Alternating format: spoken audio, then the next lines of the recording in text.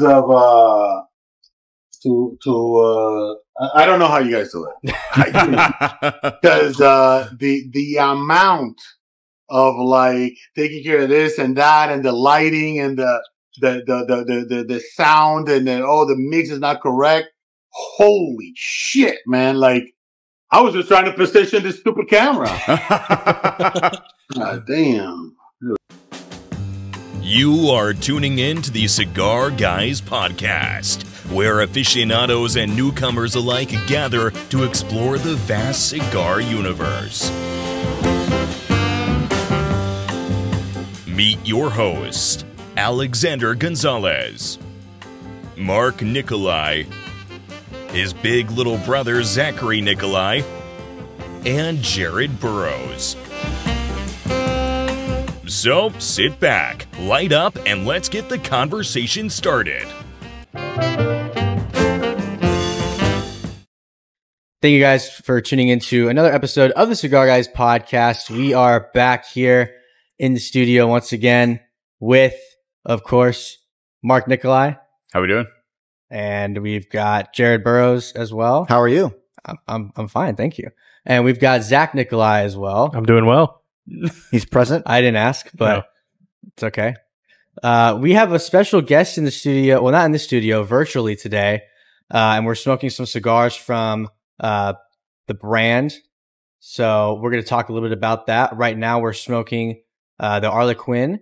And we're going to get more into detail about these cigars and a bunch of other stuff that is coming from this company. But let me go ahead and introduce the special guest. We have Omar from Fratello Cigars. How you doing, brother? What's up, guys? What's up? Excited to be here. Excited to smoke a cigar and chit chat the night away. Absolutely. We're excited to have you as well. We're going to go ahead and kick it off and tell us a little bit about this cigar that we are smoking tonight. Well, what is everybody smoking? Everybody smoking the same thing? We're smoking the same thing, the Harlequin, the Connecticut. Okay, all right. So I'm smoking the same thing, actually. I'm smoking the Harlequin Connecticut as well. So this is probably the one of the best experiences I've had working on a cigar, because I knew in my heart what I loved about the Fratello Arlequin. To me, that cigar is just incredible. Period. End of story. I love that blend. I love the complexity. I love the flavor. It's not something that's going to like be, overly sweet or overly peppery or anything like that. It's just a very well balanced cigar, right? So, it has been one of my very, very strong seller blends that I had in my company. And so, when I started the search for the Harlequin Connecticut, I ended up having to look at this in a variety of ways, right? Because I wanted to create something very unique on a prensado, on a box press cigar, and I wanted to see how that kind of like would evolve. Long story short, I told the factory, let's work on these 10 different blends. But one of those blends, I don't want you to tell me which one it is, and all I want to do is just grab the Harlequin blend and change the wrapper. So I want you to do nothing else. First time I've ever done that, where I've actually just swapped the wrapper on a cigar and just launched it. And after 6-8 months of testing and trying and writing and reviewing and all these different things, I ended up making a selection, and the selection was by far, by leaps and bounds, the Fratello Arlequin. Just with the wrapper. So for me, that was a beautiful thing to see, because I've done that before with other things and see how that works. I did it with the Oro one time. I did it with the Clásico one time, and it just doesn't work like that. But with the Fratello Arlequin and just changing that wrapper, it was a thing of beauty. So pretty happy the way it came out. Jared and I think we were smoking these last night, actually, after having like 3 cigars prior. We were drinking some coffee and stuff like that, and Jared said to me, dude, this cigar is, it's a Connecticut, but it's still got a lot of great flavor. So I'm really enjoying it. After all the cigars I smoked before, like some Maduros and stuff like that. So yeah, I mean, it's a really good cigar. I've been enjoying it for sure. Thank you. Absolutely. So now let's go back a little bit. Let's talk a bit about how you got into the cigar industry and how you ultimately got to where you're at right now. Yeah. So I have a little bit of a crazy story. I was a NASA, I was a NASA analyst for about 12 years before I got into the cigar industry. I was finishing up my MBA at the University of Puerto Rico in Mayagüez, and NASA had a big corporate recruitment efforts where they were trying to hire, some talent and get somebody, but they only had two positions, right? And there was over 400 plus applicants for this two positions. One of them was in Cape Canaveral as a software engineer, and the other one was in Washington D.C. As a management and program analyst. And I ended up being selected after a few interviews and a few things. NASA doesn't have that many civil servants or employees. Like they have about 18,000, but they have about 55,000 workforce of contractors that work for us.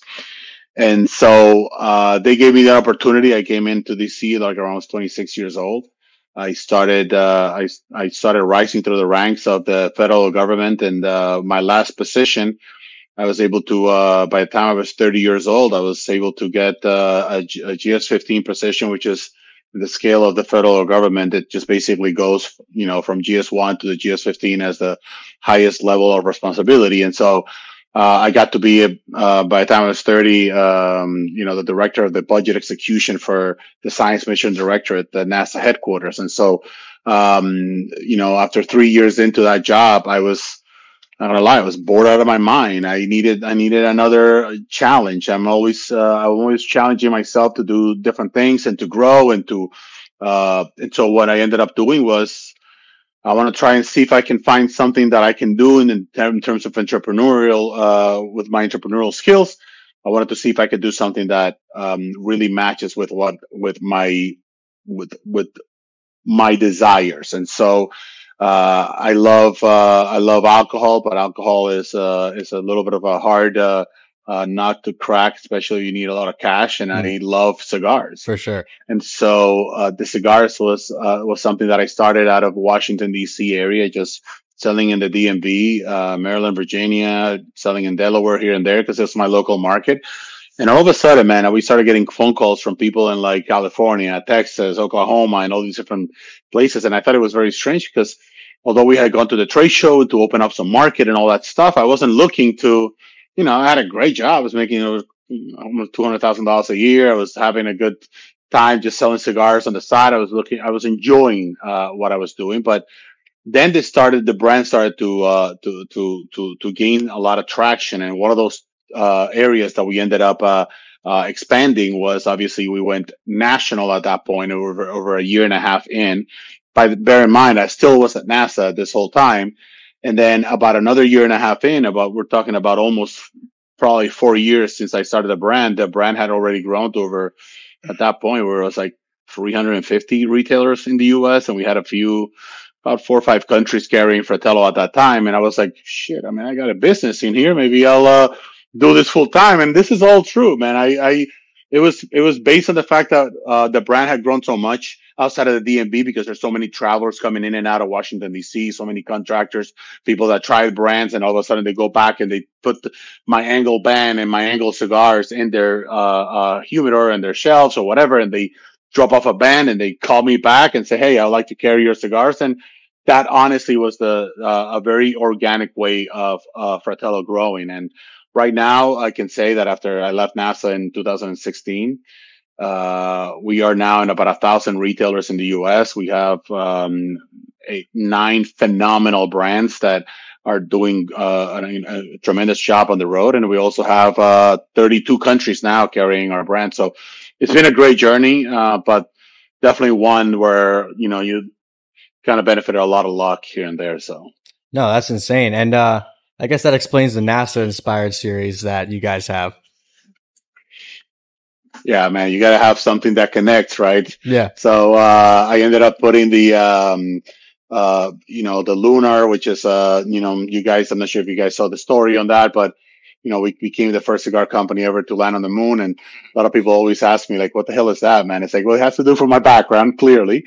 This good friend of mine, we launched a brand together. It was meant for a celebration for him and his team for launching the first lunar capsule that has ever landed in the moon since, in 52 years. And so he hits me up. He just wants to do something really just to connect with his guys. And I told him I'm going to launch this as a official brand. And he was like, he loved the brand and he loved the cigar so much that he agreed to put my logo on the actual capsule that ended up going to the moon. So nice. I'm not sure who's going to be the best selling cigar in the next 2.2 billion years, bro. But I can tell you that if there's an alien out there, my man, they're smoking your cigar.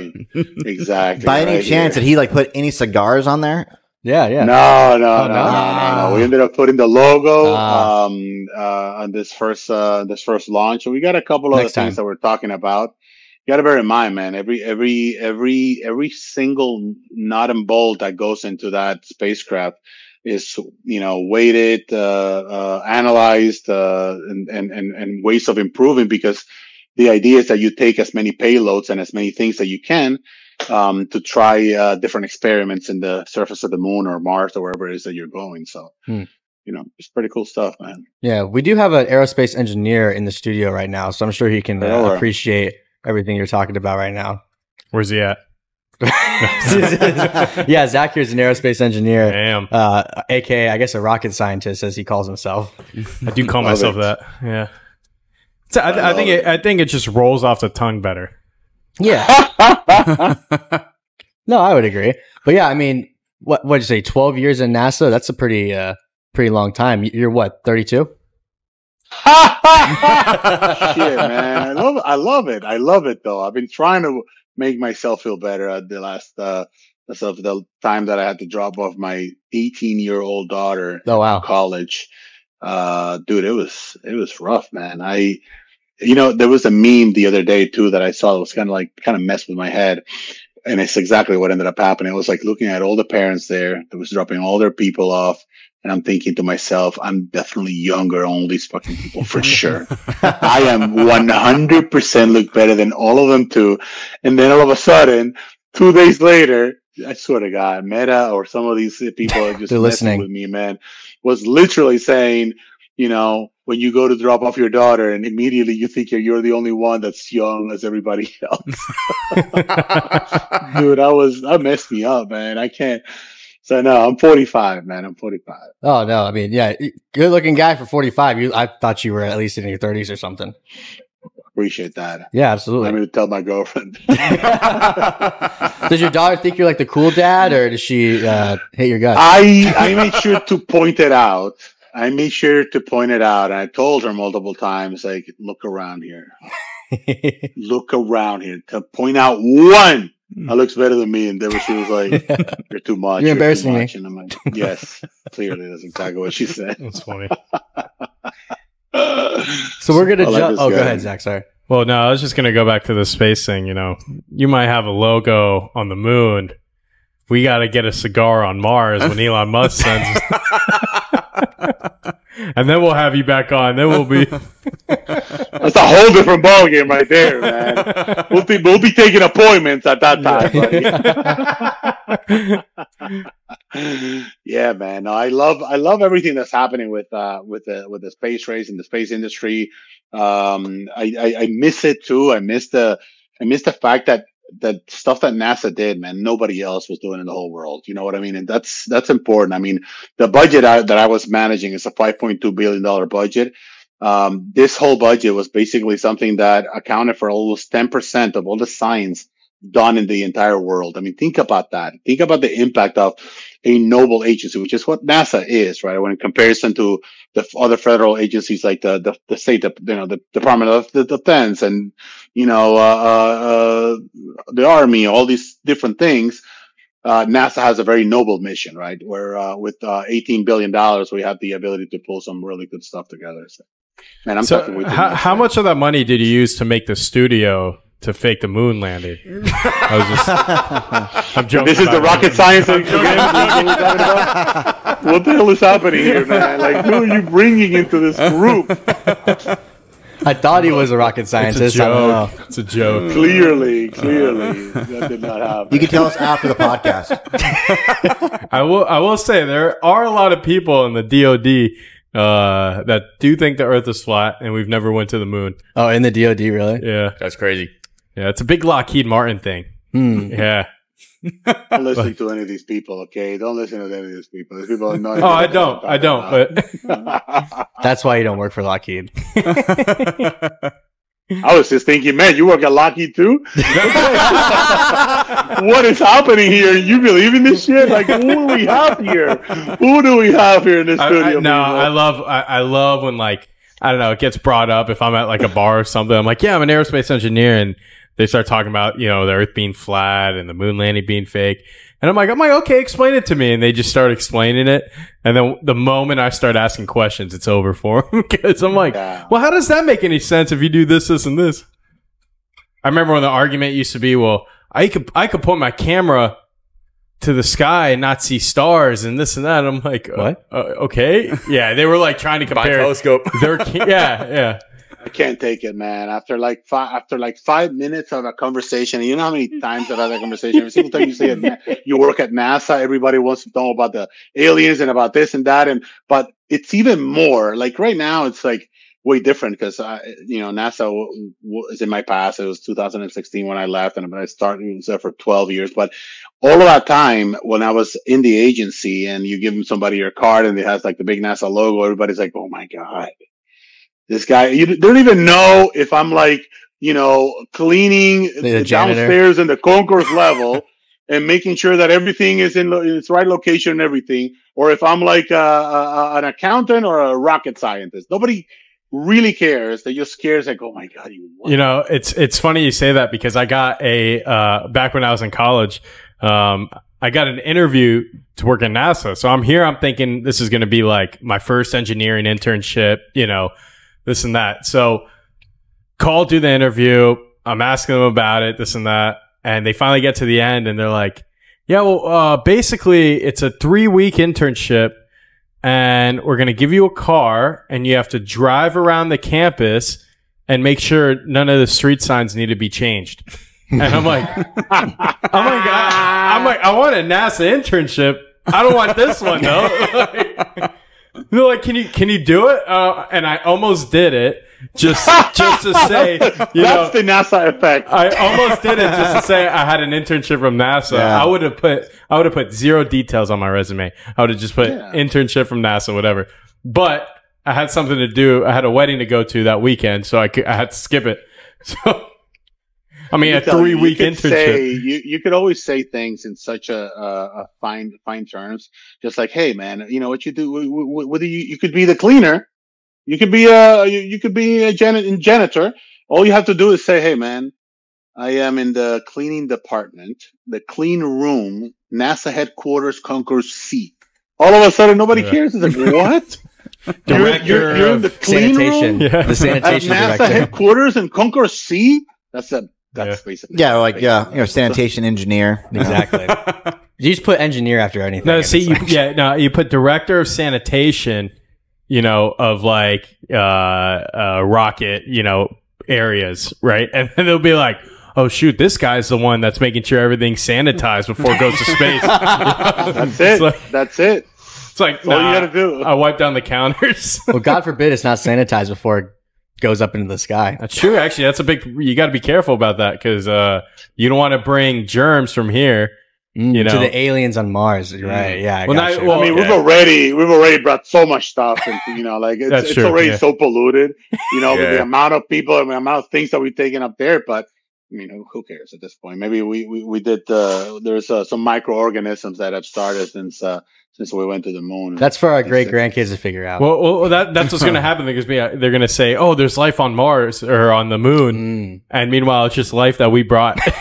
Over exactly. there. We already know we brought microorganisms. Just don't know what the hell they're doing. Yeah. But I do know what that NASA the Fratello logo is doing. It's just shining bright. Okay, shining bright. So waiting for these, alien people to come around and just.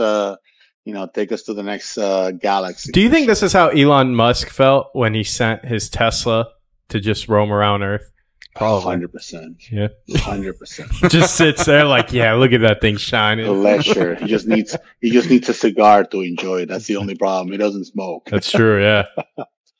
Do you think you guys are going to be able to send it another one to the second moon that's going to come and enter our orbit? Well, how long is it going to be? Is it going to be? I think it's going to be like 2 weeks or something like that. Something like So we don't care. We don't care about that stupid moon. It's going to be gone. It's a side moon thing. It's a side B side moon. It's a robin. It's a little robin. Nobody cares. Yeah. Sorry, It comes in quick and goes faster. Man, this is going to be an interesting day, huh? Yeah. I mean, I should have a drink for this, man. This is perfect. You have to. You're hanging out with the cigar guys. You're going to need a few. Exactly. Okay, so I guess well, actually, so real quick, since we're talking about the NASA line, how many different cigars are in this line? So we have the Navetta, which stands for shuttle in Italian, because I was involved in about 6 spatial missions, support analyst and helping around. And this guy's Navetta is very special to me because I always call it a cigar that if my daughter ever gets married, that's the one that's going to go to the wedding. Okay. So just pay attention to that. She's only 18, like I said, but hopefully he doesn't make that as mistakes and marries way past 30, and they will be even perfect. But this point is like the Navetta Inverso, which is basically where I inverse all of the tobaccos under the original Navetta blend. And then the last one that we just launched is the Lunar, and that's something that we are so beyond excited. Been on back order for a little while on it because there was so much interest around the blend. There was so much interest around the story and people wanting to convey that story. We even did like 2,500 boxes that were made to look like the actual capsule that ended up landing on the moon. So that was very special to us. So we really had a lot of fun with that. That's awesome. And then two, we'll take a step back and talk a little bit about the core line. I'm assuming this was your initial releases that you guys have done. Yeah, man. We did the Fratello Classico, which is the one that sports a similar label to my background right here with the Fratello. And that one we ended up doing an initial production, which was, kind of crazy to do now in retrospect, but I ended up producing like 30,000 cigars. And all of a sudden this, right off the bat, I don't have like the Steve Saka's name or the Melillo's name. Like all these different people that have like such a wealth of history and knowledge and involvement in the industry, right? Like some of these guys have been around for 10, 15, 20, 25 years, right? So I didn't have any of that. So for me was knocking on doors saying, hey guys, would you like to carry Fratello Cigars? And they were like, who? Who? And who the hell are you? And I'm like, oh, well, I work, my name is Omar. I work at NASA. And it's like, wait, what? You work at NASA? NASA and then I would lose all credibility at that point. It's like, this guy has to be either crazy or like, nobody knows what the hell's going on. But, there was something about the cigar, about the Classico that really called the attention. One of the things that really did propel me to a next level. And I told the story to Michael multiple times. Michael Herklotz from Fratello Cigars, used to be with Nat Sherman. When I went to the trade show in 2013, I had literally few days with like no sales at all. And I'm sitting here, guys, with 30,000 cigars, right? Think about it. Like at that time I was married and I could see just the icicles from my now ex-wife, clearly for a reason, trying to murder me. You put everything we had into this business and you sold zero in 2 days. But we cut a big break on the third and fourth day of the PCA. And one of those was, my own personal OCD about not giving up and trying to just like email every single person on the trade show floor and individual emails and say something specific about their company. I mean, I did over 868 emails or so in like less than 8 hours or so, just literally typing one by one, not even doing mail merge and any of that stuff, because I need to find something unique about each one so that I can capture their attention. And so that third day was huge for me because a lot of those people that got that email said, wow, this is impressive. This guy knows a little bit about my business and he wants me to invite myself to the booth at 2207. Like, what? Okay.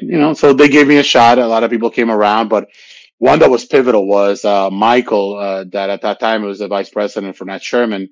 And I'm not sure if you guys, were familiar with how hard an account like that is to land for a small manufacturer, let alone somebody who has never even been part of the industry or haven't done anything in this business. No relationships at all. He smoked a cigar. He turned around and he came back to see me and said, "This is great." We can't curse here. No, you're good. You're good. Yeah, we curse. Okay. He said, "This is fucking amazing." All right. Well, I'm going to send my guy, go ahead and talk to this guy and see how it goes. And came around, gave me a nice order. And then all of a sudden, once you started going around saying, "Hey, you got accounts like Nat Sherman supporting you, you got accounts like W. Curtis Draper in Washington, D.C., Old Virginia Tobacco, Fader's Tobacconists at that time, which was one of the oldest tobacconists in the U.S. Once you start getting that kind of like repertoire, that people start paying attention and say, "What the hell is this guy that's landing some of these accounts?" And so that was part of that all that credit belongs to the cigar. So the Fratello Classic is something I am fascinated with. And then after that, we launched the Bianco, which is a Maduro, also part of my core. I launched an Oro, which is one of my top selling brands I have. The Oro came out of the Dominican Republic. So that really is a very, solid representation of what our core line truly is. I think you're right. Based on, some of the other people that we've talked to, it seems like it's definitely, the cigar industry, no doubt, is cutthroat. It's ruthless. It's very hard. But what happens is it's a slow beginning. And then once you get a few of those big accounts, you're able to kind of leverage that to get more and more after that. For sure. 100%. And then two, since we're smoking the Arlequin, let's talk a little bit about that. I know that's from the your Italian collection. So what exactly is Arlequin, and what does that translate to? Yeah, so Arlequin is a Italian opera character from the 1600s. It's called Arlecchino in Italian, and this brand was originated because of I wanted to kind of reflect some of my own personal interest and expressions when it came to the Italian collection, right? So I ended up launching this cigar that, for me, when I grew up, I was a character, again, the Arlequin, that was just in plays and stuff like that all over the Dominican Republic, and Dominicans just loved it, loved everything about the Arlequin and the multicolor, the dancing and all that stuff. And so I ended up working on this brand that I wanted to just be simple. I wanted to be fun, simple. I wanted to be able to connect with everyone. I call the Arlequin, and part of this Italian collection kind of like the crowd pleasers, for lack of a better word, because somebody who smokes a mild cigar would love the Arlequin. Somebody who smokes a medium to full body cigar, love the Arlequin. Somebody who smokes a medium body cigar, obviously, will love the Arlequin. So it really is something that you can take to a party or any place, and you will never have somebody who's just like, "Oh my God, this is horrible." I mean, there are cigars in my line that I don't recommend people to take to parties all the time, because people may not necessarily appreciate some of the complexity, like the Naveta, for example, is one, or the Fratello Classico is a medium to full body blend. You know what I mean? But the Arlequin is just, man, it can be mild, medium, doesn't matter. You like full flavor, you're going to connect with that cigar. No, yeah, I agree. Kind of like I was saying earlier, we are generally more medium to full body smokers across the board, but this cigar has such good flavor, and it comes off mild in strength, but the flavor, it just keeps you wanting more. That's the key. That's what I love when people reflect on the Fratello Arlequin, especially the Connecticut, is that people get, "Oh, you think it's going to be a Connecticut, it's going to be, mild, it's going to have like certain little flavors or whatever." Nah, man, this is a full flavor, full balance, cigar, but not necessarily. I don't even pay attention to the strength of the Arlequin. So when people ask me, "Hey, what strength do you think it is?" I always say medium body. But again, like, somebody who's a mild cigar smoker smokes the Arlequin without a problem. Yeah. But it's definitely more the medium body. I think too, and we've been talking about this recently, a lot of the times, the strength or the body is so subjective anyway, that, you tell this guy it's a medium body cigar, he might smoke it and think it's super mild, and then the guy next to him might smoke it and think it's more strong and more full body. So 100%. Yeah, as long as you're 100%. kind of in the ballpark, then, you can pretty much get away with it.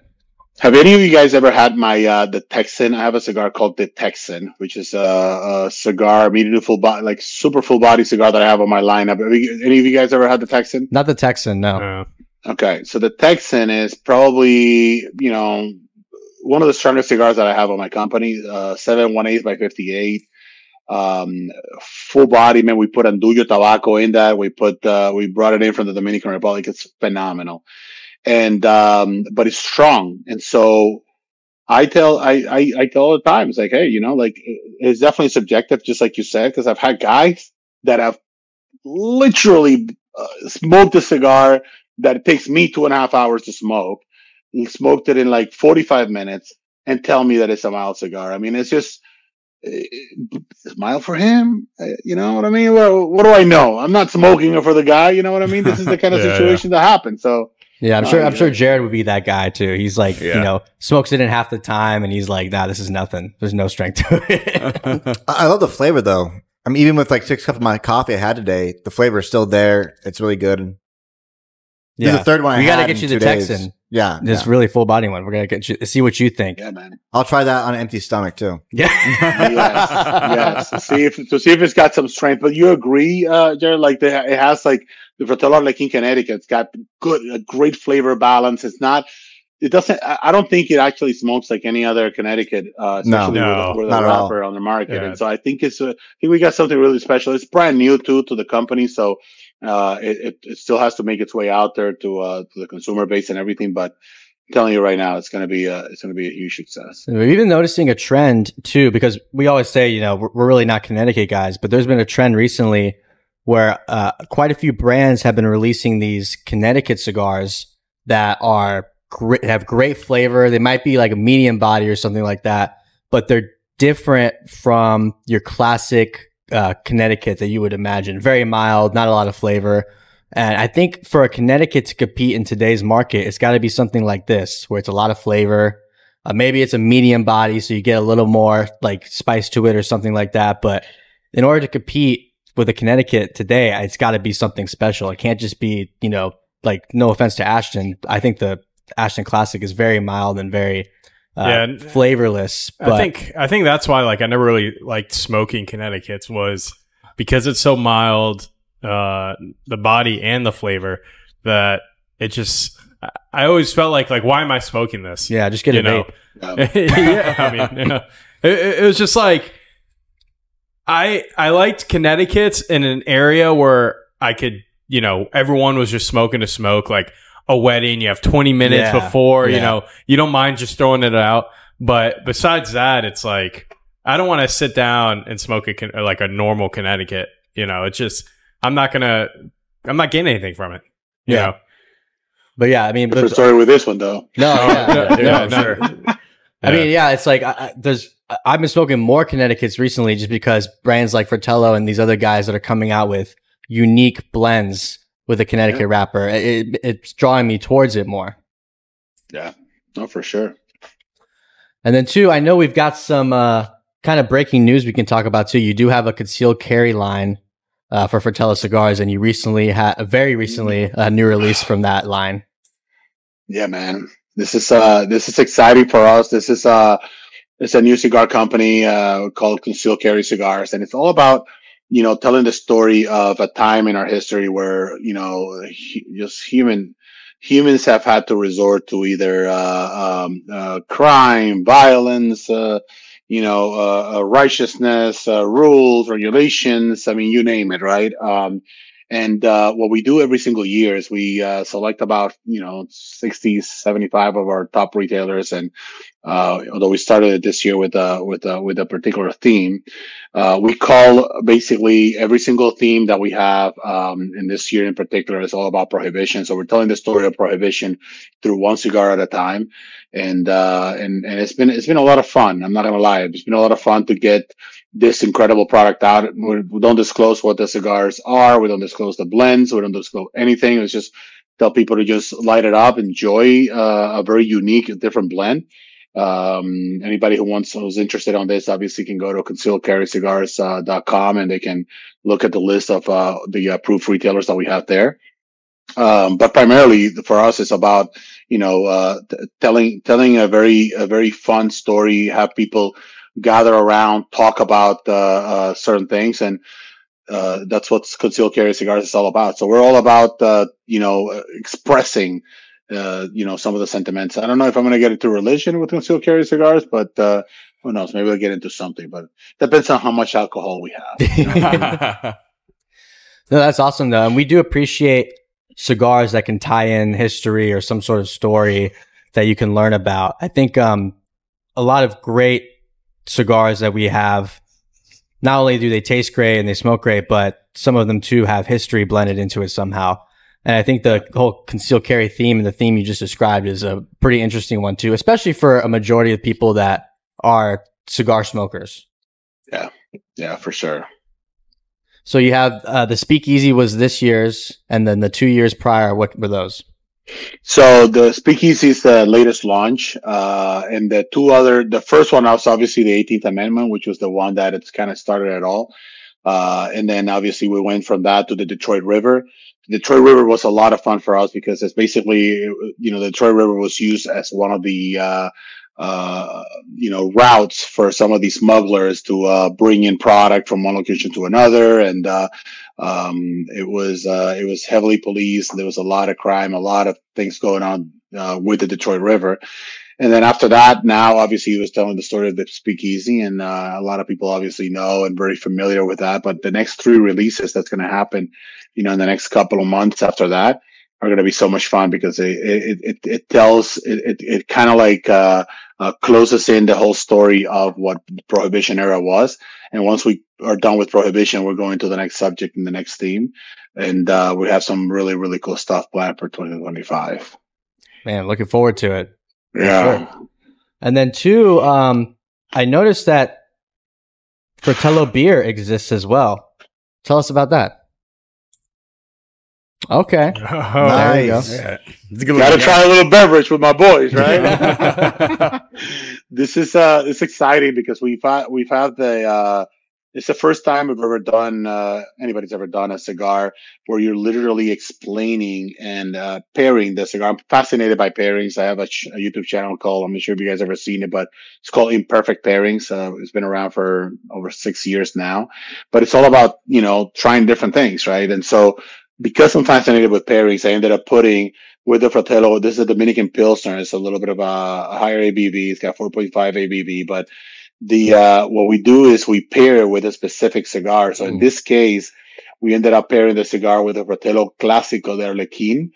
And then we give stories about what are some of the things that you should be able to pick up across the blend and across the beer itself. So for us, it's exciting. This is the Dominican Pilsner that we have, and now also we launched the Hazy IPA. There we go. Which is a gorgeous IPA, guys. If you like something that's got, doesn't have that level of sourness, and it's just because it's hard to pair an IPA with a cigar, guys, because as some of you guys drink some beer here and there, especially on there you go.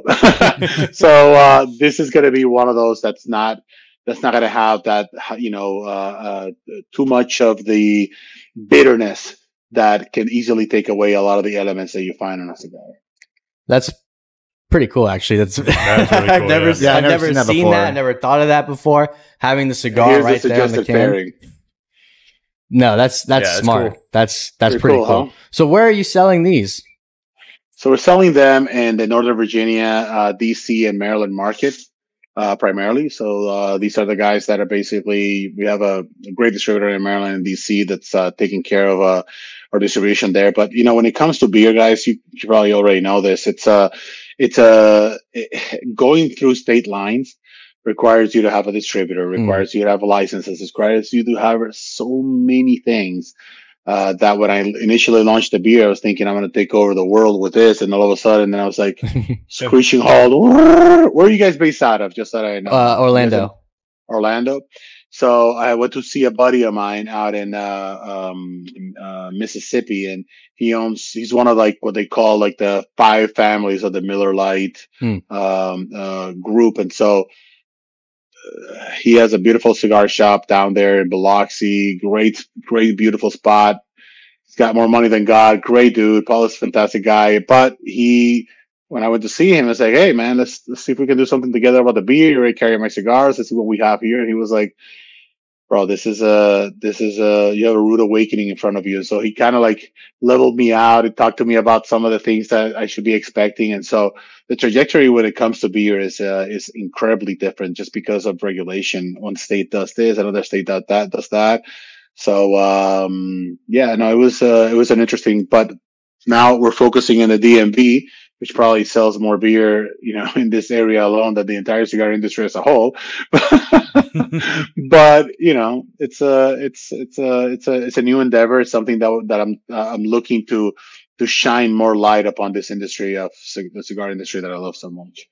Yeah, and two, I think pairing beer with cigars isn't as talked about as whiskey or even rum or tequila or anything like that. So it's kind of a underrated pairing or a pairing that's not talked about too much. Exactly. But two, yeah, I mean, and we've learned that, while there are a lot of regulations in the cigar industry, it doesn't compare to when it comes to alcohol in a lot of cases. No, absolutely not. Just curious, are those flavors on the side of the can what you should be tasting while you're drinking or before when you first light up the cigar?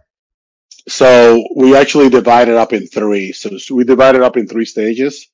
So in the case of the hazy, we tell you, here's some of the things that you should expect out of the beer. Here's some of the things that you should expect out of the cigar. Oh, okay. Nice. So okay. Very 3 stages. And then the same thing in the second stage and then the last stage as well. So the Clásico is a very unique blend for us too, because the way we blended the Clásico is we put the tobacco in different stages so that it can significantly change the flavors on you as we go. And so we break up the tobacco. We put some stronger parts in the front, milder parts in the middle, so it can kind of oscillate a little bit, and it ended up working out pretty nicely. So, no, that's pretty awesome. That again, unheard of, at least for us. Very unique too, having the cigar. Like basically the pairing guide on there is pretty cool. Yeah, man. How are you guys doing after that? Elena. No, I mean Florida's fine. I mean, for the most part, I think the west, the Panhandle got it the worst. The West Coast a little bit, but no, the rest of Florida's good. I mean, we were in the Carolinas actually this past weekend because we tried to go to a wedding. Well, some of us made it, some of us didn't. But that was a shit show, man. That was crazy up there. Yeah, I was in North Carolina during that hurricane. And it was definitely fun. No cell phone service and no power for 3 days. The cell phone service came back after 3 days, but they still didn't have power by the time I left. That's rough. Yeah, all the airports are shut down. What you do for those 3 days? We had a wedding. We got ready for the wedding. We got lucky. The wedding had obviously power, obviously, Yeah. The morning of the wedding, the venue got power. So since Zach was in the wedding, he went before the hurricane to get there just in case something happened. Mark and I, we left Friday basically right after the hurricane had passed through. Yeah, such a shit show. No, yeah, I mean the trees were blocking the road. We had to literally cut through a bunch of trees. We cut through about 20 trees, probably. Not exaggerating. We had a guy with a chainsaw. Ended up being 2 guys helping us cut each tree one at a time as we went through one of the highways in South Carolina. And then by 5:30 p.m., we're like, okay, we got 4 hours left in the drive. If it gets dark and we have these issues again, we're screwed. So we had to find a hotel and stay the night out there. So we didn't make it to the wedding, unfortunately, but at least, one of us was there. There you go. Representation. That's it. You got to have one cigar guy there, I brought the cigars too. Good. Hopefully you got some Fratellos in there too. We got him. I did. That's a no. Yeah. I swear to God, I did. Yeah. I was gonna say I thought we got him after, but no, you gave me 1 or 2 before. Oh man, yeah. I'm smart. I'm a smart guy. Smart.